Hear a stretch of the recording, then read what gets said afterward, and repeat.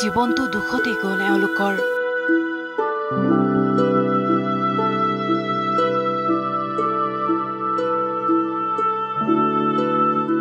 প্ৰায় প্ৰতিজনেই প্ৰতাৰণা কৰিলে এওঁলোকক।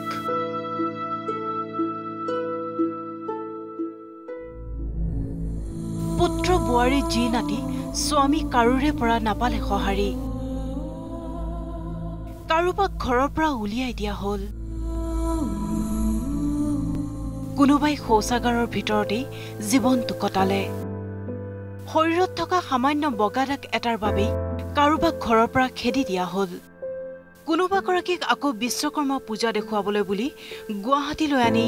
এৰি থৈ গ'ল পৰিয়ালে। কোনোবা অকলশৰীয়া, কাৰোবাৰ আকৌ পৰিচয়েই নাই। তথাপি এওঁলোকৰ জীৱনৰ চকৰি চলি গৈছে। দুখক জয় কৰিব শিকিছে। এনে অৰ্ধশতাধিক ককা আইতাৰ সৈতে আজি নিউজ 18ৰ ঋতুস্মিন শৰ্মাৰ বিশেষ অনুষ্ঠান।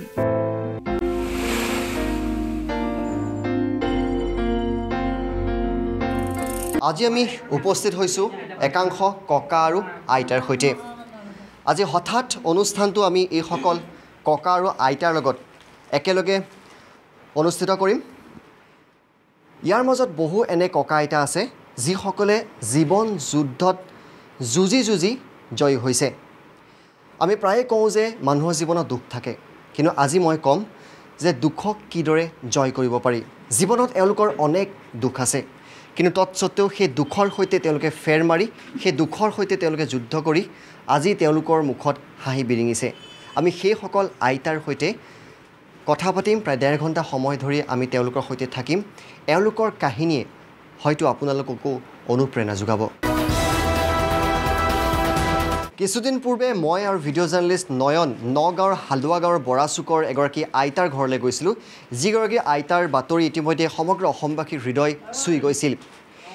সেইগৰাকী আইতা আজি মোৰ সৈতে আছে। তুলুমাই বৰা আপোনালোকৰ বাবে এতিয়া চিনাকি চেহেৰা। মই যেতিয়া কেইদিনমানৰ পূৰ্বে এওঁ ঘৰলৈ গৈছিলোঁ তেতিয়া মই কৈছিলোঁ যে জীৱন এনেকৈও চলে, কিন্তু আজি এই আইতাজনীৰ কাষলৈ মই পুনৰ আহি কৈছোঁ যে জীৱন এনেকৈও সলনি হ'ব পাৰে। আইতাৰ এতিয়া জীৱন সলনি হৈছে। আইতাই জীৱন যুদ্ধত জয়ী হৈছে। এসময় 24 ঘণ্টা আইতাৰ চকুত চকু পানী আছিল, কিন্তু আইতাৰ আজি মুখত সদায় হাঁহি। আইতাৰ জীৱন কেনেকৈ সলনি হৈছে অকণমান প্ৰথমে সেয়া আমি দেখুৱাই লৈছোঁ। নগাঁৱৰ এইগৰাকী আইতাক আপোনালোকে যথেষ্ট মৰম দিলে। এটা ভগা চিগা উৱলি যোৱা জুপুৰিত জীৱন কটাইছিল এইগৰাকী দুৰ্ভগী আইতাই। শুবলৈ এখন বিচনা নাছিল, পিন্ধিবলৈ এধানি কাপোৰো নাছিল, খাবলৈ খুটকণ এটাৰ বাবেও চিন্তা হৈছিল। বৰষুণ দিলে শীতেলিত পানী পৰিছিল। আইতাক চাবলৈ কোনো নাছিল। পিছে আইতাৰ জীৱন হঠাৎ সলনি হ'ল। আইতা আজি সুখী। ধুনীয়া বিচনা, ধুনীয়া কাপোৰ, মুখতো হাঁহি। আইতাই দুখক জয় কৰিছে। আৰু মই বহুত সুখৰ দিন কটাইছোঁ। কি হ'ল কওকচোন? মই ঘৰৰ পৰা যিদিনাৰ পৰা আহিছোঁ, আহি সোমোৱাৰ পৰা মই ইয়াত বহুত শান্তি পাইছোঁ আৰু ইয়াত মই সুখেৰে দিনকেইটা কটাইছোঁ। আৰু ভৱিষ্যতেও যাতে মোৰ এনেকৈ সুখৰ দিনকেইটা যায় তাৰ কাৰণে সকলোৰে ওচৰত আশীৰ্বাদ বিচাৰিছোঁ। এই মোৰ মনৰ কামনা সকলোৰে ওচৰত প্ৰাৰ্থনা জনাইছোঁ। একচুৱেলি আছাম টক্সৰ মই আপোনাৰ অনুষ্ঠানটোত পাইছিলোঁ আৰু তেতিয়াই মই ডিচিশ্যন লৈছিলোঁ যে আইতাক আনিম আৰু আইতাক আনিবলৈ গ'লোঁ। হালুৱা গাঁৱৰ নগাঁৱৰ হালুৱা গাঁৱৰ বৰাচুকৰ আইতা হয় আৰু আইতা আমাৰ লগত খুব ফূৰ্তিত আছে। তেখেতে কৈছে মই এটা নতুন জীৱন পাইছোঁ আৰু জীৱনৰ বাকীকেইটা সময় এনেদৰে হাঁহি ফূৰ্তিৰে ইয়াত থাকিব বিচাৰিছোঁ। আইতাৰ যিটো জীৱনৰ গতি সলনি হ'ল তাত আমিও আনন্দ পাইছোঁ। বিয়াখন পাতিব লাগে। কি খবৰ? ল'ৰা এজন চাব লাগিব তোমাৰ কাৰণে। মাজুলী আমি এই মুহূৰ্তত উপস্থিত আছোঁ গুৱাহাটীৰ মাদাৰ অল্ড এজ হোমত আৰু মোৰ সৈতে আছে 51গৰাকী ককা আৰু আইতা তেওঁলোকক এবাৰ মই দেখুৱাইছোঁ এসময়ত তেওঁলোকৰ জীৱনত দুখ আছিল কিন্তু আজি তেওঁলোকে দুখ পাহৰি পেলাইছে দুখক তেওঁলোকে জয় কৰিছে আৰু এওঁলোকৰ সৈতে মই কথা পাতিম কিন্তু এইখিনিতে এজন বিশেষ ককাৰ কথা মোৰ মনলৈ আহিছে যিজন ককাৰ বাতৰিয়ে কেইদিনমান পূৰ্বে সংবাদ মাধ্যমৰ বাতৰি শিৰোনাম দখল কৰিছিল সেইগৰাকী ককাক মাজুলীত ঘৰ আছিল তেওঁ বৰ্তমান ইয়ালৈ আহিছে সেই ককাৰ কাহিনী মই এবাৰ শুনাব বিচাৰিছোঁ আপোনালোকক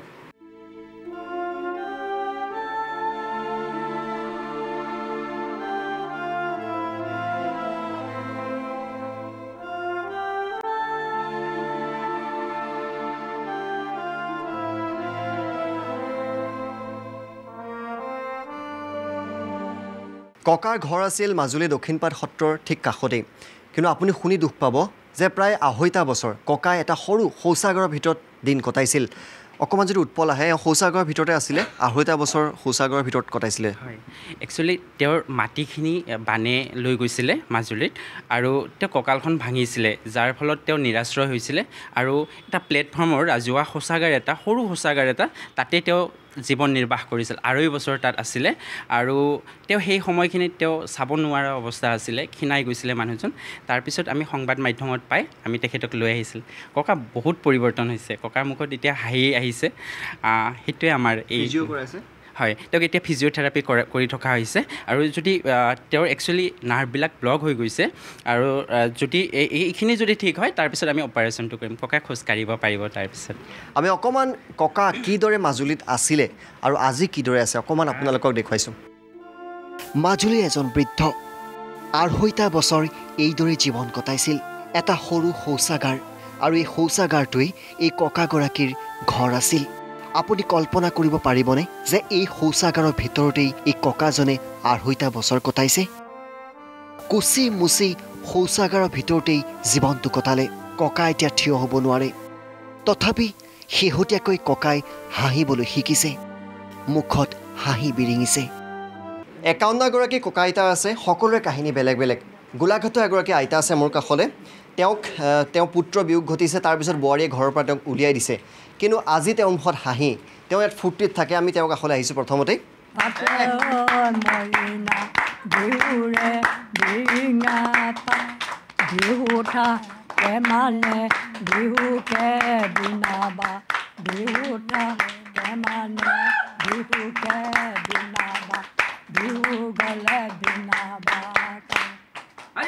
খাব মন এগলে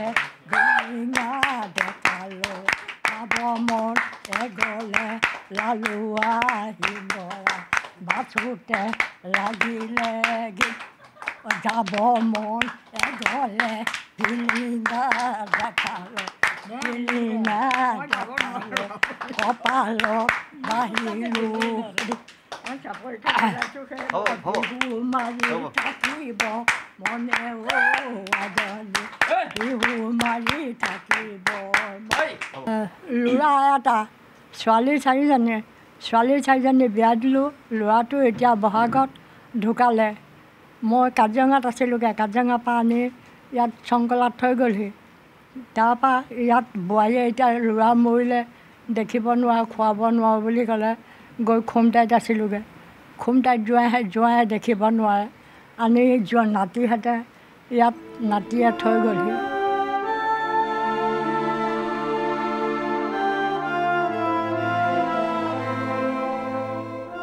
মোৰ সৈতে আৰু এগৰাকী আইতা আছে এই আইতাগৰাকীৰ কিন্তু এই পৰ্যন্ত আমি চিনাকিটোৱে পোৱা নাই এওঁক নুনমাটিত কোনোবাই থৈ গৈছিলে আৰু তাৰ পৰা নুনমাটি আৰক্ষী আহি মাদাৰ অল্ড এজ হোমলৈ লৈ আহিছে এই যে আইতাগৰাকী দেখিছে এওঁৰ আচল পৰিচয় আমি এতিয়ালৈকে লাভ কৰাই নাই যিটো পৰিচয় লাভ কৰিছোঁ সেয়া হৈছে কিশোৰী মিৰ্ধা আৰু বালিজান চাহ বাগিচাত তেওঁৰ ঘৰ এওঁৰ কাহিনীটো শুনিলে আপোনাৰ দুখ লাগিব মাত্ৰ ৮০০ টকা হাতত গুজি দি এওঁক কোনোবাই ইয়াত থৈ গৈছিল কিন্তু এই পৰ্যন্ত এই আইতাগৰাকী ঘৰ ক'ত আচল ঘৰ ক'ত তেওঁৰ পুত্ৰ বোৱাৰী আছে নে নাই সেই সম্পৰ্কে একো আমি গম পোৱা নাই কোনোবাই যদি এই আইতাগৰাকীক চিনি পায় অন্ততঃ আমাৰ সৈতে যোগাযোগ কৰক অথবা মাদাৰ অল্ড এজ হোমৰ লগত যোগাযোগ কৰিলেও হ'ব হয়, আজি 2 মাহ আগতে এই আইতাগৰাকীৰ কথা আমাক নুনমাটি থানাই জনাইছিলে তাৰ পুলিচে আৰু খুব বেয়া অৱস্থাত আছিলে হয়তো আৰু এৰাতি তেওঁ ৰাস্তাত থাকিলে তেখেতক চাগে আমি এনেকৈ নাপালোহেঁতেন ইমান বেয়া অৱস্থাত আছিলে আৰু তেখেতৰ জনোৱা মতে তেখেতৰ হাতত 600 টকা এটা দি তেখেতৰ ঘৰৰ মানুহে তেওঁক বাছত উঠিয়াই দিছিলে আৰু তেনেকৈ তেওঁ আহি কিদৰে গুৱাহাটী পালে আমি তেওঁ ভালকৈ এতিয়া ক'ব পৰা অৱস্থাটো নাই আৰু এতিয়া পুলিচে উদ্ধাৰ কৰি আমাৰ ইয়াত ৰাখিছে এতিয়া খুব ভালেই আছে তেখেতে তথাপিও মানে তেওঁ শাৰীৰিকভাৱে অসুস্থ হৈ আছে কিছু পৰিমাণে আমি তেখেতৰ সম্পূৰ্ণ যত্ন আৰু শুশ্ৰূষা কৰি আছোঁ ডক্তৰক দেখাইছোঁ তেওঁ শাৰীৰিকভাৱে এতিয়া কিছু সবল হৈছে আৰু আশা কৰিছোঁ ভৱিষ্যতে নিশ্চয় তেওঁ সম্পূৰ্ণ সুস্থ হৈ উঠিব আৰু আশা কৰোঁ এনেকুৱা যাতে কোনেও আৰু নকৰক ইমান আইতাগৰাকী ইমান বৃদ্ধ ইমান তেখেতক দেখিলেই বেয়া লাগে গতিকে যোন আছে যদি তেওঁৰ আত্মীয় দেখি আছে এইটো অনুষ্ঠান তেখেতসকল আহক আইতাগৰাকী সদায় তেখেতসকলৰ কথা কৈ থাকে এবাৰ আহক তেখেতৰ খবৰ লওক আমিও আনন্দিত হ'ম আৰু আইতাগৰাকী বৰ্তমান স্নায়ু ৰোগত আক্ৰান্ত হৈ আছে হয় তেওঁৰ চিকিৎসা বৰ্তমান চলি আছে গতিকে কোনোবাই যদি চিনি পাইছে আইতাগৰাকীক আমাৰ সৈতে যোগাযোগ কৰক অথবা মাদাৰ অল্ড এজ এম গুৱাহাটীৰ সৈতেও আপোনালোকে যোগাযোগ কৰিব পাৰে আৰু আইতাগৰাকীক ইয়াৰ পৰা লৈ যোৱাৰ যাতে ব্যৱস্থা কৰে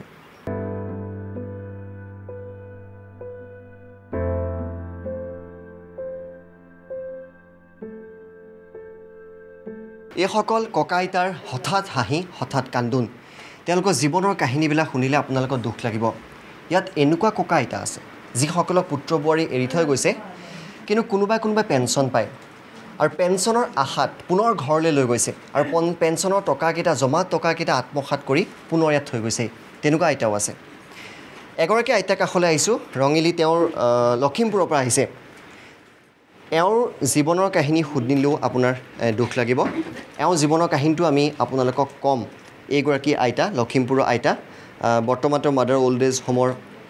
আলহী আৰু বৰ্তমান তেওঁ খুব হেপী খুব ধুনীয়াকৈ আছে ইয়াত এওঁৰ কাহিনীটো শুনিলেও কিন্তু আপোনাৰ দুখ লাগিব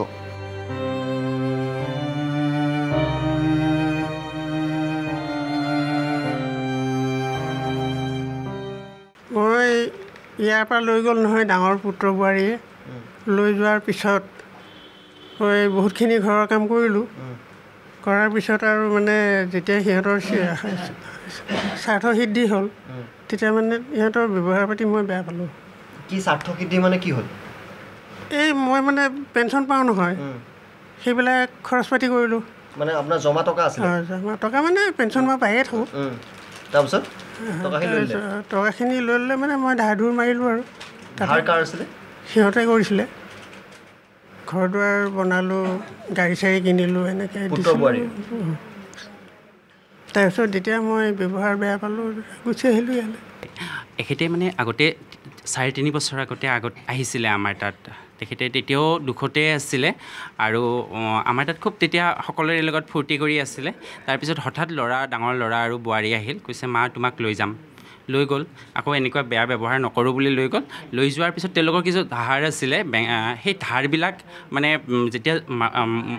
পৰিশোধ কৰা হ'ল তাৰপিছত আকৌ বেয়া ব্যৱহাৰ আৰম্ভ কৰিলে জেঠীৰ এখেতৰ কিছু পইচা আছিলে জমা পইচাও আছিলে আৰু পেঞ্চনৰ পইচাও আছিলে এই গোটেইখিনি যেতিয়া পৰিশোধ কৰা হ'ল আকৌ মিছবিহেভ কৰিলে তাৰপিছত মানে তেখেতে থাকিব নোৱাৰিলে আৰু মানে অত্যাচাৰত আকৌ গুচি আহিব লগা হ'ল এতিয়া ইয়াতে ভালকৈ আছে আৰু সকলোৰে লগত ফূৰ্তি কৰি আছে এইবাৰ কৈছে নোযোৱা ন আৰু যাবা নাযাওঁ বুলিয়ে আহিছোঁ এইবাৰ আৰু কেতিয়াও নাযাওঁ বুলি কৈছে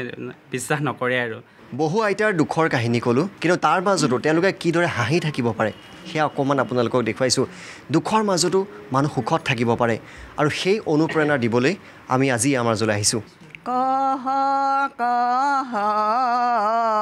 বাপ মুনিবৰ ৰাই ৰাম গ'ল কত দূৰ ৰাম গ'ল বনে জানকী লক্ষ্মণে কেজিয়ায় যোধাপুৰ কহ বাপ মুনিবৰ ৰাই কোন বনে। আইতাৰ ঘৰ ডিব্ৰুগড়ত আৰু বিখ্যাত নন্দেশ্বৰ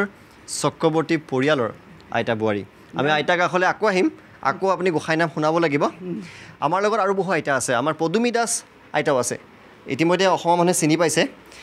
বহুদিন বাতৰি শিৰোনামো দখল কৰিছিলে এই পদুমী আইতা। আপোনাৰ কাষলৈ কিছু সময় পিছত মই আহি আছোঁ দেই আইতা। ইয়াত এনেকুৱা ধৰণৰ আইতা আছে যে অসমত বহু ধৰণৰ বৃদ্ধা আৱাস আছে, কিন্তু এনেকুৱা কিছুমান বৃদ্ধা আৱাস আছে যিসকলে দুখীয়া মানুহক ৰাখিব নিবিচাৰে। অসুখ হ'লে সেই বৃদ্ধা আৱাসসমূহে সেই আইতাসকলক পঠিয়াই দিয়ে। তেনেকুৱা আইতাও আমাৰ মাজত আছে। এটা চমু বাণিজ্যিক বিৰতি ল'ম, তাৰপিছত সেইসকল আইতা কাষলৈ যাম যে বৃদ্ধা আৱাসে কাক কাক প্ৰতাৰণা কৰিছে সেয়াও দেখুৱাম। লগতে বিধায়ক প্ৰাক্তন মন্ত্ৰী বৃন্দাবন গোস্বামী শিক্ষকো আমাৰ মাজত আছে, কৰ্ণেল মনোৰঞ্জন গোস্বামী শিক্ষকো আমাৰ মাজত আছে, এজন এয়াৰফ'ৰ্চ বিষয়াও আছে আৰু বহু আইতা আমাৰ মাজত আছে। এটা চমু বাণিজ্যিক বিৰতি ল'ম,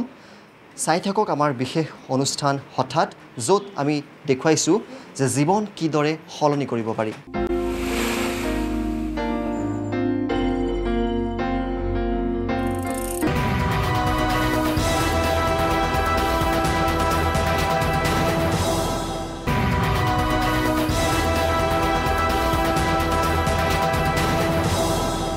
বিৰতিৰ পিছত আমি পুনৰ ঘূৰি আহিছোঁ আমাৰ বিশেষ অনুষ্ঠান হঠাৎৰ মাজলৈ। আৰু আজি আমি উপস্থিত আছোঁ মাদাৰ অল্ড এজ হোমৰ 51গৰাকী মৰম লগা খুব ধুনীয়া ককা আৰু আইতাৰ মাজত। বিৰতিলৈ যোৱাৰ পূৰ্বে আমি বহু কেইগৰাকী ককা আইতাৰ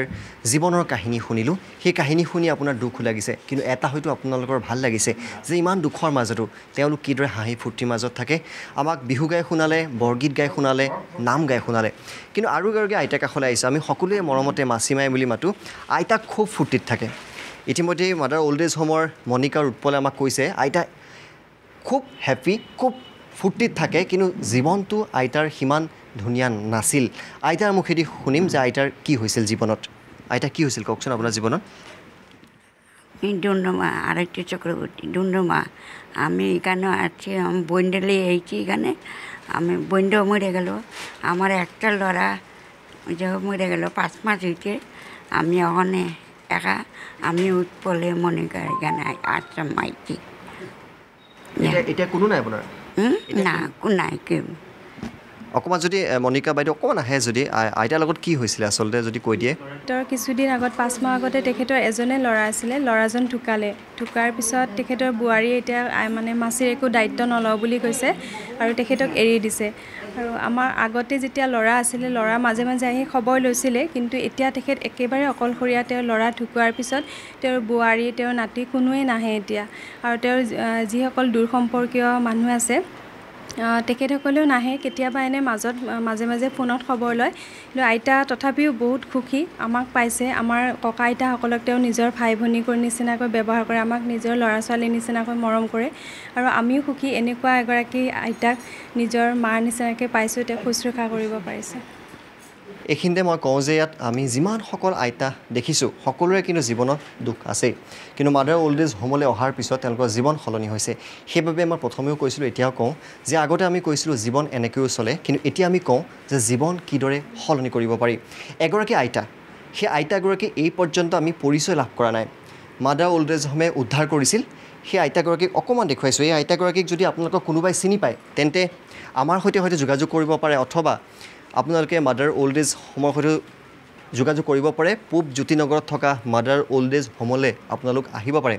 এই আইতাগৰাকীৰ এই পৰ্যন্ত আমি চিনাকিটো লাভ কৰা নাই। তেওঁ নিজেও পাহৰিছে তেওঁৰ ঘৰ ক'ত, তেওঁৰ নাম ভালকৈ ক'ব পৰা নাই। এই আইতাগৰাকীক যদি কোনোবাই জানে বা চিনি পায় তেন্তে আমাৰ সৈতে যোগাযোগ কৰক, অথবা মাদাৰ অল্ড এজ হোমৰ সৈতে যোগাযোগ কৰক। আইতাগৰাকী এতিয়া নিজে ক'ত থাকে নাজানে আৰু ঘৰৰ পৰা ওলাই গুচি যায়। তেওঁক প্ৰতি মুহূৰ্তত চকু দি থাকিব লাগে, নহ'লে তেওঁ ঘৰৰ পৰা ওলাই যায়। আৰু ওলাই গ'লে তেওঁ আৰু ঘূৰি আহিব নোৱাৰে। সেইবাবে এই আইতাগৰাকীক ইয়াত ৰখা হৈছে। কিন্তু এই পৰ্যন্ত যিহেতু তেওঁ ঘৰলৈ যাব বিচাৰিছে, তেওঁ কৈছে মই ঘৰলৈ যাব বিচাৰিছোঁ, কিন্তু যিহেতু আমি তেখেতৰ পৰিচয়টো লাভ কৰা নাই, আৰক্ষীয়েও এই পৰ্যন্ত তেওঁ পৰিচয় লাভ কৰা নাই, গতিকে তেওঁক আমি ক'লৈ পঠিয়াম সেই সম্পৰ্কে আমি এই মুহূৰ্তলৈকে অৱগত নহয়। এখেতক নুনমাটি আৰক্ষীয়ে দিছিলে, অকণমান তেখেতৰ এলজেমাৰ আছে, পাহৰি যায়। তেখেতে চেষ্টা কৰে ক'বলৈ, কিন্তু তেখেতে ক'ব পৰা নাই। তোমাৰ নামটো বলো তো মাছীমা, নামটা বলো। কাৰ তোমাৰ নাম তাই বোলে সুবাৰাণী শোভাৰাণী নাহা নাহা কোন জেগা আছিলে ঘৰ এই আছিল ইয়াত এই কয়হানতো একখানা আসলাম এই ইয়েৰ মধ্যে আৰ একখানা তো আসলাম সেই নদীৰ পাৰৰ সেইফালে মেলা যন্ত্ৰণা নাই তেখেতে ক'ব নোৱাৰে এলজাইমাৰ আছে চ' যদি মানে কোনোবাই চিনি পায় এইখিনিতে অনুৰোধ জনালোঁ যদি আছাম টক্সত প্ৰচাৰিত হোৱাৰ পিছত কোনোবাই চিনি পায় তেতিয়াহ'লে মাদাৰ অল্ড এজ হোমৰ লগত যোগাযোগ কৰক আৰু যদি নিব বিচাৰে লৈ যাব পাৰে তেওঁৰ ল'ৰা ছোৱালী থকা বুলি কৈছে গতিকে ভুলবশতঃ আহি পাইছে তেখেতে আৰু এইখিনিতে মই কওঁ যে মাদাৰ অল্ড এজ হোমৰ উৎপলৰ ফোন নম্বৰটো আমি দি দিম আমি উৎপলৰ সৈতে কিদৰে যোগাযোগ কৰিব লাগে সেয়া উৎপলে নিজেই ক'ব আপোনাৰ সৈতে কিদৰে যোগাযোগ কৰিব পাৰিব আৰু আপোনাৰ ফোন নম্বৰটো যদি কৈ দিয়ে কোনোবাই পায় হয় মই ক'ব বিচাৰিছোঁ mother old as home Jyotinagar আৰু মোৰ ফোন নাম্বাৰটো 9864048360 পুনৰ কৈছোঁ 9864048360 এইটো নাম্বাৰত যোগাযোগ কৰিলে আইতাক পাব পাৰিব বা আন বেলেগ আইতাসকলকো মানে লগ কৰিব পাৰিব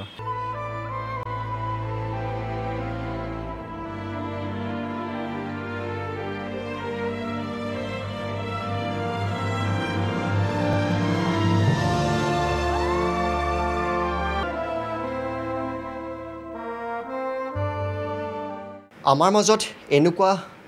আইতাও আছে সেই আইতা এগৰাকী PhD ডিগ্ৰীধাৰী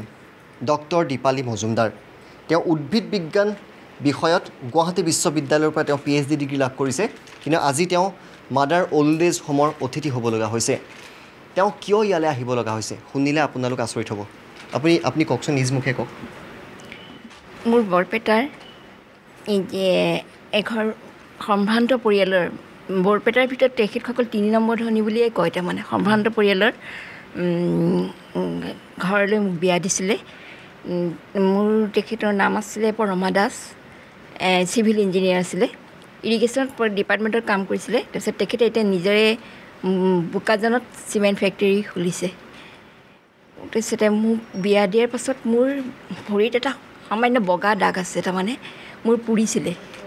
সেই বগা দাগটো তাৰমানে বৰপেটা অলপ ৰক্ষণশীল সমাজ তাৰমানে কি হ'ল বৰপেটাৰ কীৰ্তন ঘৰত মাৰ মানে লগৰ বান্ধৱী বা ওচৰৰ মানুহখিনিয়ে ক'লে যে তাইৰ ভৰিত তাৰমানে বগা যিটো বেমাৰ হয় চৰম সেই বেমাৰটো তাইৰ হৈছে গতিকে পিছৰ জেনেৰেশ্যন তাৰমানে মোৰ ফিউচাৰ তাৰমানে তেনেকৈ জেনেৰেশ্যনটো আহি যাব সিহঁতে সেই ভাবি পিনে মাই ক'লে যে মই সমাজৰ পৰা আমাক বহিষ্কাৰ কৰিব আৰু মানে গাঁৱৰ মুখিয়াল MLA তেনেকৈ মাতি মানে মিটিং হ'ল ঘৰত মিটিং হোৱাৰ পাছত তেখেতসকলে মোক ক'লে যে আমি ৰাখিব নোৱাৰোঁ কাৰণ তোৰ এই বগা দাগটো গোটেই শৰীৰতে বিয়পি পৰিব আৰু তেতিয়া আমাৰ এইখন সমাজে আমাক বহিষ্কাৰ কৰাৰ নিচিনাই হ'ব মোৰ খুব দুখ লাগিল কাৰণ এটা সামান্য পুৰা দাগ মই তেখেতক কৈছিলোঁ যে এইটো পুৰা দাগ মেডিকেল সেই ৰিপৰ্টো দেখুৱালোঁ কিন্তু কোনো মোৰ কথা বিশ্বাস নকৰিলে বিশ্বাস নকৰাৰ ফলত মই বহুত দুখেৰে কানি ওলাই অহাৰ নিচিনাই হ'ল আহি মই বটানী ডিপাৰ্টমেণ্টৰ পৰা মই বটানীত MSc তাৰপিছত বায়'টেক ডিপাৰ্টমেণ্টৰ পৰা PhD কৰিলোঁ সুনেশ্বৰ শৰ্মা গাইড আছিলে তাৰপিছত কৰি মই অৰুণাচললৈ ঢাপলি মেলিলোঁ অৰুণাচলতো চাকৰি কৰিলোঁ কৰি মানে বহুত স্কুলত ইয়াৰো মাইলছ মচনত কৰিলোঁ তেনেকৈ কৰি মোৰ এনেকুৱা হ'ল লাষ্টত গৈ মানে মোৰ অলপ মানে মই ফাৰ্ষ্ট্ৰেশ্যনত অহাৰ নিচিনাই হ'ল কথাটো তাৰমানে মোৰ যেন মই ইয়াতো বহুত ট্ৰাই কৰিলোঁ তেখেত মানে সকলোতে গুৱাহাটীত অন্ততঃ মানে কি হয় যে মন্ত্ৰীৰ বেকত বা তেনেকুৱা অলপ ছাপোৰ্ট লাগে তেনেকুৱাতো মোৰ কোনো নাই কাৰণ মোৰ লগৰ ছোৱালী বহুতেই কটনৰ উমা দত্ত তেওঁ জুলজি সোমাইছে তেনেকুৱা কিন্তু মোৰ তেনেকুৱা ভাগ্যত নহৈ পিনে ঘৰলৈ আহিলোঁ ঘৰত থাকিলোঁ ঘৰৰ দাদাহঁতে ঠিকেই চাইছিলে কিন্তু বৌহঁতে বিয়া হোৱা ছোৱালী বুলি মোক সিমান এটা আদৰি নলৈ পিনে বাইদেউৰ ঘৰতো থাকিলোঁ দাদা ক'ত ঘৰ দাদা এতিয়া মোৰ এনেই বৰা চাৰ্ভিচত ঘৰ কিন্তু দাদা ইন্দ্ৰজিৎ মজুমদাৰ কমল মজুমদাৰ কিন্তু দাদাহঁতৰ তাৰমানে বৌহঁতে ক'লে যে মানে অলপ সময় দিগদাৰ হ'ব এনেকৈ তেনেকৈ আৰু তেখেতসকল অলপ বিজিও অৱশ্যে কাৰণ দাদা ইঞ্জিনিয়াৰ আৰু তেখেতৰ ঘৈণীয়েক প্ৰফেচাৰনী আৰু বাচ্চাটো বাহিৰত থাকে ঘৰত কোনো নাথাকিব গতিকে দীপালীক অল্ড এজ হোমত ৰাখিলে অন্ততঃ ইয়াত মিলে জুলে থাকিব পাৰিব আইতাসকলক চাব পাৰিব কাৰণ এতিয়াওতো মোৰ বয়স মানে আইতাসকলৰ লগত অৱশ্যে মই ঠিকেই মিলি থাকোঁ বা চাওঁ তেনেকৈ থাকিব পাৰিব এনেকৈয়ে মই ইয়ালৈ আহিলোঁ এতিয়া মই ইয়াত আহি ইমান ভাল লাগিছে মোৰ মানে হয় মই বিয়া হ'লোঁ বা মোৰ তেখেতে এৰি দিয়াৰ পাছত মোৰ খুব দুখ লাগিছিলে কিন্তু ইয়াত আহি মোৰ এই উৎপল হৰ্ষ আৰু মণিকাই মোক নিজৰ যেন বাইদেউ তেনেকৈ আঁকোৱালি লৈছে বা প্ৰত্যেকটো কথাতে দীপালী মাত থাকে সেই মাতষাৰেই মোৰ কাৰণে বহুত ডাঙৰ আৰু মোৰ বহুত ভাল লাগে ইয়াত থাকি আইতাসকলক ৰাতি বা দিনত মই যদি কিবা এটা সহায় কৰিব পাৰোঁ বা তেখেতসকলক খুৱাই ধুৱাই হওক কিবা কৰিয়ে হওক অলপ সহায় কৰিব পাৰোঁ মোৰ খুব ভাল লাগিব আৰু মই তেখেতসকলৰ লগত হাঁহি ধেমালি কৰি নাচ বান কৰি মই জীৱনটো কটাই দিম বুলি ভাবিছোঁ আপোনাৰ স্বামী পৰমা দাসে কেতিয়াবা আপোনাক বিচাৰি আহিছে নেকি এবাৰ টিভিত তেনেকৈ কোৱাৰ পাছত মোৰ জা আহিছিলে আহি পেলাইকে আহি দীপালী বাইদেৱে এনেকৈ দীপালীবোৰ কিয় ক'লে এনেকৈ মই বোলো কোৱা চোৱা মই ইয়াত আছোঁ ঠিকেই কিন্তু তেখেতসকলৰ এটা দায়িত্ব আছিলে যে মোক হয় কিবা এটা পেঞ্চন কিবা এটা কম্পেনচেশ্যন দিছে কিন্তু মোৰ কাৰণে সেইখিনি সম্পূৰ্ণ বা হেৰি নহয় আমি বুজিছোঁ কিন্তু এবাৰ যদি বাইদেউগৰাকীক আমি ভালকৈ চাব পাৰোঁ ভৰিত মাত্ৰ এটা সামান্য বগা দাগ আছিলে আমাৰ সমাজত এতিয়া এনেকুৱা মানুহো আছে যে ভৰিত এটা বগা দাগ থকাৰ বাবেই এই মানুহগৰাকীক স্বামীগৃহই আদৰি নল'লে আৰু ঘৰৰ পৰা পঠিয়াই দিছে স্বামীৰ নাম হৈছে পৰমা দাস তেওঁ চিভিল ইঞ্জিনিয়াৰ আৰু বৰ্তমান তেওঁ এটা চিমেণ্টৰ ফেক্টৰী খুলিছে ক'ত খুলিছে বোকাজানৰ চিমেণ্ট ফেক্টৰী খুলিছে পৰমা দাস যদি এই মুহূৰ্তত আপুনি টেলিভিশ্যনৰ পৰ্দাৰ সন্মুখত আছে তেন্তে আমি কওঁ যে আপোনাৰ আচলতে এইদৰে ইমান শিক্ষা লোৱাৰ কোনো অৰ্থ নাথাকিলে আপুনি ইঞ্জিনিয়াৰিং পাছ কৰি এই ধৰণৰ কাম কৰিছে গতিকে সমাজে নিশ্চয় আপোনাক গৰিহণা দিব যে সামান্য এটা বগা দাগ থকা বাবে আপুনি পত্নীক এৰি দিছিলে গতিকে আপুনি কাললৈ সেইটো আপুনি কুখ্যাতি আপোনাৰ চোলাত সেইটো দাগ থাকি যাব সেইটো কেতিয়াও নাতৰে আৰু এইগৰাকী বাইদেউ এতিয়া ইয়াত যথেষ্ট হেপী বহুত সুখী আছে হয়তো আপুনি আৰু আহিবও নালাগে ইয়ালৈ আহিলে হয়তো তেওঁৰ মনত দুখে পাব আৰু বহু ককা আইতা আছে এজন ককা আছে তেওঁ বৰ্তমান খোজ কাঢ়িব নোৱাৰে তেওঁ বৃন্দাবন গোস্বামীক পঢ়াইছিলে লগতে কৰ্ণেল মনোৰঞ্জন গোস্বামীও তেওঁ শিক্ষাগুৰু আছিলে আমি তেখেতক অকণমান এইখিনিতে চিনাকি কৰি দিব বিচাৰিছিলোঁ এইজন ককাক আমি দেখুৱাইছোঁ এই ককাই বৰ্তমান খোজ কাঢ়িব নোৱাৰে তেওঁ হিৰণ পাটগিৰি তেজপুৰৰ বালক বিদ্যালয়ৰ তেওঁ শিক্ষক আছিলে তেওঁৰ গণিত শাস্ত্ৰৰ শিক্ষক লগতে গুৱাহাটীৰ সোণাৰাম বিদ্যালয়তো তেওঁ শিক্ষকতা কৰিছিলে য'ত তেওঁ কৰ্ণেল মনোৰঞ্জন গোস্বামীক পঢ়াইছিলে আৰু বৃন্দাবন গোস্বামীক তেওঁ তেজপুৰত হায়াৰ ছেকেণ্ডেৰী পঢ়াইছিলোঁ ক'ত পঢ়াইছিলে মই তেজপুৰ গভৰ্ণমেণ্ট হায়াৰ ছেকেণ্ডেৰী শিক্ষক আছিলোঁ মেথমেটিক্সৰ আৰু সেইখিনি সময়তে বৃন্দাবন গোস্বামী ছাত্ৰ আছিলে গতিকে মোৰ ছাত্ৰ হৈছিলে বৃন্দাবন গোস্বামী আৰু তাৰপিছত বৃন্দাবন গোস্বামীৰ লগত সম্পৰ্ক মোৰ বহুদিনলৈ থাকিল মোৰ ছাত্ৰ বুলি তেওঁ যেতিয়া মিনিষ্টাৰ হ'ল তেতিয়া বহু সময়ত মই তেওঁৰ সহায় ল'বলগীয়া হৈছিল আৰু তেওঁ সেইদৰে সহায় বিচাৰিছিল আৰু পিছত গৈ পেলাই বিজ্ঞান কেন্দ্ৰ বুলি এটা কেন্দ্ৰ তেওঁলোকে প্ৰতিষ্ঠা কৰিলে আৰু তাৰে মই সহযোগী হিচাপে তেওঁলোকৰ লগত কাম কৰিছিলোঁ আৰু এইজন ককাই আচলতে বিয়া নাপাতিলে তেওঁ অকলশৰীয়া তেওঁৰ ভায়েক আছে কিন্তু তেওঁ বৰ্তমান মাদাৰ অল্ড এজ হোমত থাকিব লগা হৈছে এজন এয়াৰফ'ৰ্চত কাম কৰিছিলে যোৰহাট ৰ'ৱেত এজন ককা আছিলে এই ককাৰ কাষলৈ আমি কিছু সময় পিছত আহিম তেওঁৰ পুত্ৰও বৰ্তমান যদিও আমি ককাজনক অকণমান দেখুৱাব পাৰোঁ এওঁৰ পুত্ৰও বৰ্তমান এয়াৰফ'ৰ্চতে কাম কৰে তেখেত নিজেও এয়াৰফ'ৰ্চত আছিলে তেতিয়া চিভিলিয়ানে কাম কৰিব পাৰিছিল এয়াৰফ'ৰ্চত আৰু আজিকালি চিভিলিয়ানে কাম নকৰে ফৌজীসকলে কাম কৰে তেওঁ সেই সময়ত যোৰহাটত আছিলে তেওঁ ইয়ালৈ কি কাৰণে আহিব লগা হ'ল সেইবিলাক কথা আমি পাতিম কিন্তু অকণমান হাঁহি ফূৰ্তি মাজলৈ আহিছোঁ মই পুনৰবাৰ কৈছোঁ যে এইসকল ককা আইতা ইমান দুখত থাকে অথচ তেওঁলোকৰ মুখত সদায় হাঁহি থাকে নাচ গান ইয়াত সদায় চলি থাকে গীত মাত সদায় চলি থাকে ফূৰ্তি তামাচা ৰং ধেমালিও সদায় এওঁলোকৰ মাজত থাকে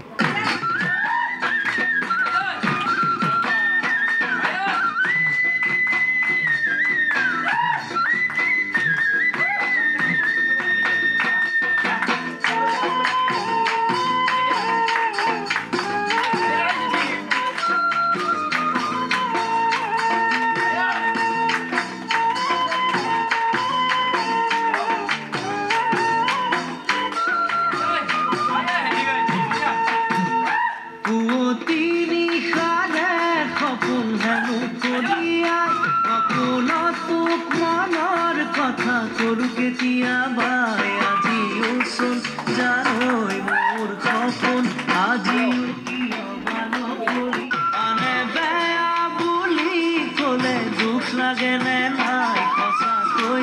মোৰৈ মৰম আছেনে নাই মই ধৰিব পৰা নাই মৰম আছেনে নাই মই ধৰিব পৰা নাই আনৰ আগত মোৰে কথা পাতিছনে নাই আনে বেয়া বুলি ক'লে দুখ লাগেনে নাই সঁচা কৈছো মোৰৈ মৰম আছেনে নাই মই ধৰিব পৰা নাই মৰম আছেনে নাই মই ধৰিব পৰা নাই নাহৰৰে কুমলীয়া পাতে সৰু মাই তই বাৰু মোৰে কথা বুজিছনে নাই গনে গনে তোলৈ কিয় মোৰে চকু যায় গনে গনে তোলৈ কিয় মোৰে চকু যায় গনে গনে এই হাঁহি ধেমালিৰ মাজৰ পৰা আমি আন এটা বিষয়লৈ আহিছোঁ যে অসমত য'তে ত'তে এতিয়া বৃদ্ধাবাস হৈছে কিন্তু একাংশই বৃদ্ধাবাসৰ নামত ব্যৱসায় কৰিছে নেকি আমাৰ মাজত এগৰাকী আইতা আছে যিগৰাকী আইতা আন এটা বৃদ্ধাবাসত আছিলে কিন্তু তেখেতৰ অসুখ হ'লে তেওঁলোকে দায়িত্ব নলয় দুখীয়া হ'লেও তেওঁলোক দায়িত্ব নলয় আৰু পঠিয়াই দিয়া হ'ল অৱশেষত আন এটা বৃদ্ধাবাসে দায়িত্ব লৈছে সেই আইতাগৰাকীৰ নাম হৈছে অসীমা আইতা আৰু তেওঁৰ মুখৰ পৰা আমি শুনিম তেওঁ আগতে ক'ত আছিলে আৰু কিয় গুচি আহিব লগা হ'ল কি আপোনাৰ কি হ'ল কওকচোন প্ৰথম পৰা কওক গুচি আহিলোঁ তাৰপিছত আমি দৰৱ খায়ে আছোঁ কি হ'ল আগতে ক'ত আছিলে গোটেই কথাখিনি কওক আগতে নগাঁও আছিলোঁ তাৰপিছত নগাঁৱৰ পৰা তাৰপিছত আহিলোঁ গুৱাহাটীৰ পৰা বৃদ্ধাশ্ৰমত ক'ত কোনটো বৃদ্ধাশ্ৰম এই যে ইয়াতে গুৱাহাটী যে বৃদ্ধাশ্ৰম আমাৰ ঘৰত আছিলে তাৰপিছত আমাৰ ঘৰৰ পৰা তাতে তাৰপিছত ইয়াতে আহিলোঁ আমাৰ ঘৰৰ পৰা কিয় গুচি আহিলে এই বেমাৰটোৰ কাৰণে আমাৰ দেখিব মানে কোনেও নাই আমাৰ বেমাৰ হ'লে তাত নাৰাখে নেকি বেমাৰ হ'লে তাত নাৰাখে নেকি নাৰাখে এইটো মানে দেখিব নোখোজে কি মানে আমাৰ কোনেও নাই মা দেউতা ভাই ভনী কোনেও নাই সেইকাৰণে আমি গুচি আহিলোঁ ইয়াতে আহিলোঁ আমি দৰৱ খাই ইয়াৰ আগতে নগাঁৱত আছিলোঁ তাৰপিছত গুৱাহাটীত ক'ত আছিলে গুৱাহাটীৰ পৰা তাৰপিছত তেজপুৰৰ পৰা ইয়াতে আমাৰ ঘৰত কেতিয়া আছিলে আমাৰ ঘৰত কেতিয়া আছিলে 4 বছৰ আছিলোঁ তাৰপৰা কিয় গুচি আহিলে এই বেমাৰটোৰ কাৰণে আমাৰ ৰাখিব নোখোজিলে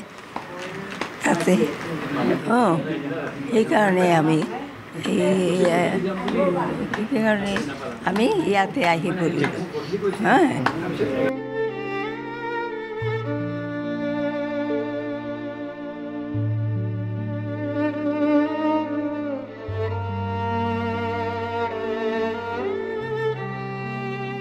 আমি এইখিনিতে এটা চমু বাণিজ্যিক বিৰতি ল'ম বিৰতিৰ পিছত আমি এনেকুৱা ককা আইতা আপোনালোকক দেখুৱাম যাক কোনোবাই ট্ৰেইনতে এৰি থৈ গৈছে কোনোবাই বাছত আহি ইয়াত বিশ্বকৰ্মা পূজাৰ দিনা এৰি থৈ গৈছে আৰু বহু ককা আইতা আছে যিসকলে এতিয়াও পুত্ৰ বা জীয়ৰীৰ মুখখন চাব বিচাৰে নাতিৰ মুখখন চাব বিচাৰে তেওঁলোককো আমি দেখুৱাম হয়তো আপোনালোকে বহুতে চিনি পাব পাৰে আপোনালোকৰ ঘৰৰ কাষৰো হ'ব পাৰে তেওঁলোকৰ আমাৰ মুখাখন আমি খুলিবলৈও চেষ্টা কৰিম এটা চমু বাণিজ্যিক বিৰতি লৈছোঁ বিৰতিৰ পিছত আমি এইসকল ধুনীয়া মৰম লগা হেঁপাহৰ ককা আইতাৰ কাষলৈ পুনৰ ঘূৰি আহিম আপোনালোক আঁতৰি নাযাব কেৱল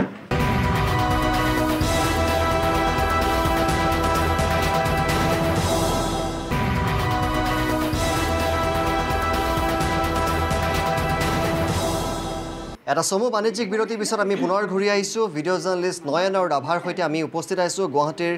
জ্যোতিনগৰত থকা মাদাৰ অল্ড এজ হোমত আৰু ইয়াত আহি আমাৰ ভালো লাগিছে আমাৰ বেয়াও লাগিছে এই আইতাসকলৰ হাঁহি ধেমালি ফূৰ্তি দেখি আমাৰ মনটো ভাল লাগিছে কিন্তু এওঁলোকৰ কাহিনীবিলাকে আমাক মৰ্মাহত কৰিছে মোৰ লগত দুগৰাকী আইতা আছে এইগৰাকী আইতাৰ 10টা সন্তান আছে ল'ৰা ছোৱালী সকলো আছে কিন্তু আইতাক কোনেও নাচায় আমাৰ এটা অনুৰোধ অন্ততঃ এবাৰ আপোনালোকৰ কোনোবা এজন আহক নিব নালাগে কেৱল আহক ইয়ালৈ এবাৰ আইতাক চাই যাওক একে কাহিনী আৰু এগৰাকী আইতাৰ লগতো একেই আৰু ঘৰত মানুহ আছে আপোনালোকে এবাৰ আহক এইগৰাকী আইতাক এবাৰ ইয়াত চাই যাওক মই পুনৰ কৈছোঁ আপোনালোকে লগত লৈ যাব নালাগে কেৱল আপোনালোকে দেখাটো দিয়ক কাৰণ আপোনালোকক চাবলৈ এইসকল আইতাৰ খুব হেঁপাহ আছে বিশ্বকৰ্মা পূজা দেখুৱাম বুলি ঘৰৰ পৰা মাকক লৈ আহি গুৱাহাটীত এৰি দিছিলে সেইগৰাকী আইতা আছে অকণমান যদি আইতা কি হৈছিলে আপোনাৰ লগত কওকচোন বিশ্বকৰ্মা পূজা দেখুৱাম বুলি আনিছিলে দেখাব আনা ধৰি এৰি থৈ আছে এৰি থৈ আহি পেলাই আৰু নিগিলে কি হ'ল ভালকৈ কওকচোন কেতিয়া আহিছিলে কি দেখুৱাম বুলি আনিছিলে আপোনাৰ পূজা দেখাবহে বিশ্বকৰ্মা পূজা তাৰপিছত নিজে আলহ একলাই আলহ আৰু মোক এৰি থৈ পেলাই বিশ্বকৰ্মা দিনেই থাকছে কৰে আপোনাক ক'ত এৰি থৈ গ'ল সৰভোগত এৰি থৈ গুচি গ'ল গুচি গৈছে কিন্তু পূজা দেখুৱাম বুলি আনিছিলে পূজা দেখুৱাম বুলি আনিছিলে আইতাগৰাকীক হয় আইতা আজি 3.5 বছৰ আগতে তেখেতক তেওঁৰ ল'ৰাই বিশ্বকৰ্মা পূজা গুৱাহাটীত দেখাম বুলি লৈ আহিছিলে আৰু আইতাও খুব হেঁপাহেৰে ল'ৰাৰ লগত গুৱাহাটীত পূজা চাম বুলি আহিছিলে কিন্তু তেওঁৰে দুৰ্ভাগ্য তেওঁৰ একমাত্ৰ ল'ৰা তেখেতৰ নাম মধু তেওঁ গুৱাহাটী কলেজৰ সন্মুখত জ্যোতিনগৰত তেখেতক ল'ৰাই ক'লে যে মা গাড়ীৰ পৰা অলপ নামি দিয়া মই আহি আছোঁ তেনেকৈ তেখেতক ৰাস্তাত এৰি থৈ গ'ল আজি 3.5 বছৰ আগত আৰু থানাই আনি আমাক গতালে আৰু তাৰপিছত তেওঁ আহিছেনে তেওঁৰ ল'ৰা ছোৱালী কোনোবা আহিছে নেকি নাই আমি বহু মানে মিডিয়াৰ জৰিয়তে বহুবাৰ আমি আহ্বান জনাইছোঁ তেখেতৰ ল'ৰা বা তেওঁৰ কোনোবা আত্মীয় আছে যদি আহক আইতাক এবাৰ দেখা দিয়ক কিন্তু আজিলৈ আমি একো খবৰো পোৱা নাই আৰু কোনো আত্মীয় বা তেখেতৰ ল'ৰা আজিলৈ কোনো অহা নাই আপোনাৰ কোনো অহা নাই কোনো নাহে চাবাই নাহে মধু নাম বিটা কি নাম কি আপোনাৰ ল'ৰা ছোৱালীৰ নাম মধু নাম ঘৰ ক'ত তামোলপুৰ মধুৰ নাম কি লিখে উপাধি ৰাভাই মধু ৰাভা আপোনাৰ ল'ৰাৰ নাম মধু ৰাভা তামোলপুৰত ঘৰ ল'ৰাই কি কৰে এই তাৰাক চলাই গুৱাহাটীত আছে গাড়ী চলায় আৰু সেই পুত্ৰজনক আচলতে কিনো কম ক'বলৈ একো ভাষা নাই কিন্তু আইতা ইয়াত হেপ্পী আছে আপুনি নাহিলেও হ'ব আইতা যথেষ্ট হেপ্পী ফূৰ্তিত আছে আপুনি নাহিলেও হ'ব আৰু এগৰাকী আইতাৰ কাষলৈ আহিছোঁ এইগৰাকী আইতাৰ নাতিনীক চাবলৈ খুব মন মই ইয়াৰ আগতো এবাৰ মাডাৰ অল্ড এজ হোমলৈ আহিছিলোঁ আৰু মই আহ্বান জনাইছিলোঁ যে নাতিগৰাকীক চাবলৈ খুব মন সেইবাৰ এবাৰ নাতি আহিলে আৰু গুচি গ'ল সেই দিন ধৰি আকৌ অহা নাই আপোনাক নাতিক চাবলৈ আপোনাৰ খুব হেঁপাহ আছে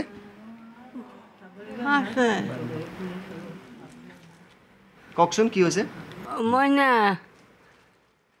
মইনা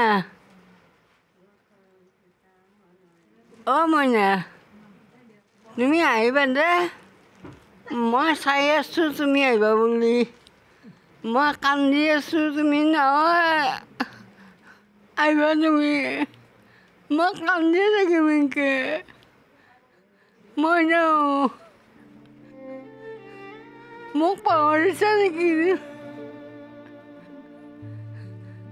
মইনা বাবু ভালে আছে না বাবুকো ভালকৈ ৰাখিব ক'বা মই আৰু মূল্য তোমাক দেখা নাপাইছোঁ মই যাব নোৱাৰোঁ মোৰ বৰ নাই টকা নাই কোনেও এতিয়া 5 পইচা এটাও নেদে মোক কি কৰিম মই মোৰ অৱস্থা বেয়া যে তই আহিবি দে মাই দে তুমি ভালকৈ ৰাখিবি দে মই মূল্য তুমি ভালকৈ ৰাখিবি দে মোৰ এই আশা এই আইতাগৰাকীৰ নাতিনীয়েকৰ কথা কৈছে